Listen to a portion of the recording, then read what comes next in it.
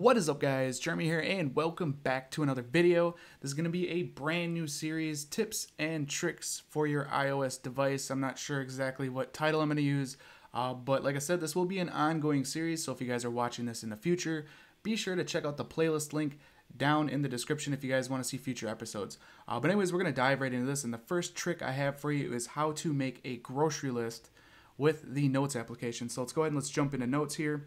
And let's go ahead and let's put in the first item of our list. I guess eggs would work really good for that. And then you guys will see the plus symbol on the right hand side above your keyboard. Click on that, and then you'll see the little check mark. Go ahead and click on that, and then we can click return to start another item. Let's put in bacon because everybody loves bacon. And then I guess maybe milk. And then we can go ahead and click on done when we've created our entire grocery list, or whatever kind of list you want to use this for, and we can check off the items as we get them. Like I said, this works perfectly as a grocery list, and I thought it was really awesome. The next tip I have for you guys is how to enable Wi-Fi calling.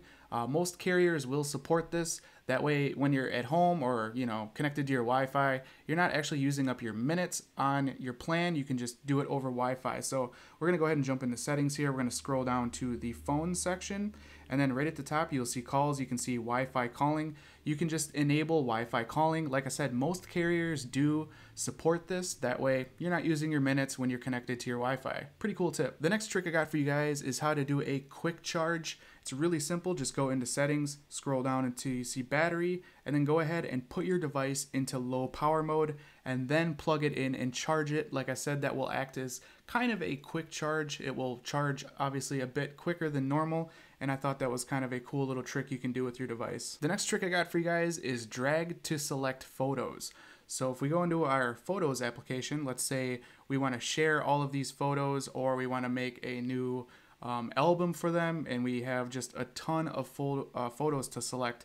It's not very logical to go through individually and select on each photo when you can just drag to select all of them. So let's go ahead and just drag to select. As you guys can see, I just swipe across and then swipe down, and boom, I can very easily select a lot of photos, like I said, to either be deleted, shared, or moved to another album. Very cool little trick there, drag to select. And the last trick I have for you guys is how to adjust your camera on your device, specifically your video, how to change the video settings or video recording settings. So let's go into settings here. Let's go down to photos and camera, and then we can swipe down until we see our camera section. You can actually toggle on grid view if you want that, but the record video is really cool if you select on that.